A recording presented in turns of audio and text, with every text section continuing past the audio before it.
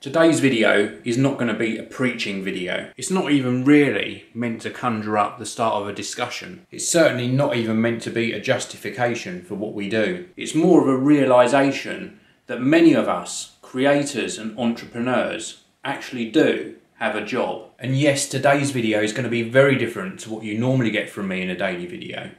Purely because over the last few months, myself and a lot of other fellow creators have been going through a lot of changes in this industry, and over the weekend I watched Chris Pirillo's videos and they were so familiar with what I personally go through on a sometimes daily, weekly or monthly basis when I'm trying to put things into action, and find it very, very hard and very frustrating when I come across so many barriers in trying to do what I want to do. From a viewer's point of view, creators make a video, be it a 4-minute, a 5-minute, a 10-minute or a 15-minute video, and we might do this every day or we might do this a few times a week.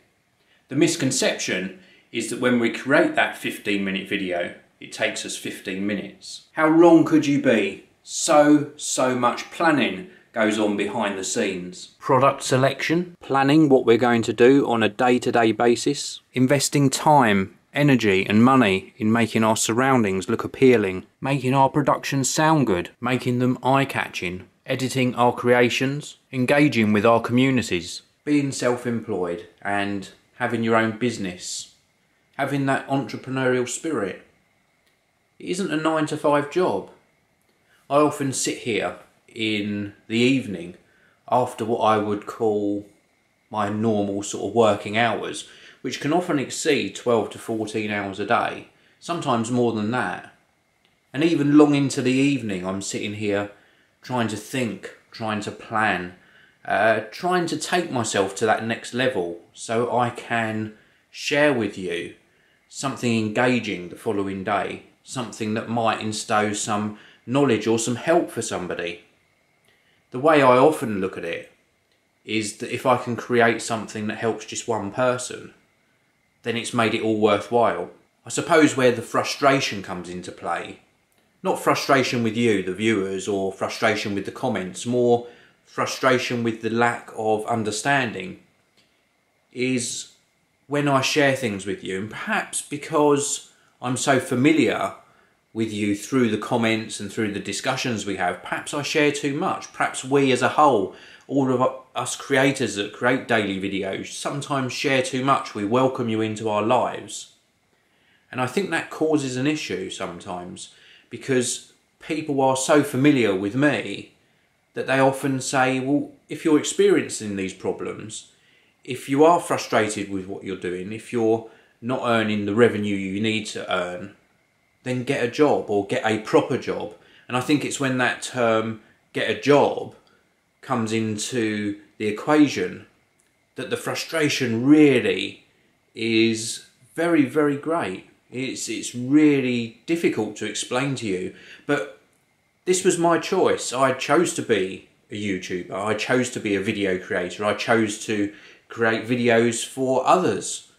So that was my choice, and this is my job. It would be the same as me looking upon somebody who's got what we could term a regular job, maybe an office job or something, and maybe they're not earning enough money to support the sort of lifestyle they want to lead. It would be like me saying to them, well, get a proper job or get another job. What right have I got to bestow that thought upon them? I haven't really got that right, I don't think. And this really got me to thinking, and not just because of Chris Pirillo's videos lately, where he is having a very hard time, and I've been through very, very similar thought patterns. So I do empathise with Chris, but I empathise with all content creators and all entrepreneurs that must go through very similar things, very similar frustrations. There are lots of things that I want to do that I struggle to work out how I'm going to put into action. But it doesn't put me off. It just makes me want to really try even harder and make a difference to the world. It really does. And I love what I'm doing. And I'm going to continue sharing videos because that's what I like doing. I've had lots and lots of jobs throughout my life. You know, I'm 42 years old and I've had many jobs and many businesses as well. And throughout that journey that I've played through my life, I've learned that enjoyment and passion about what you do is probably the most important thing. And I enjoy what I'm doing, and it is a proper job, so I'm going to continue doing it. And I hope that some of you, or if not all of you, or if only one of you enjoys the video, then that's good enough. That's good enough for me.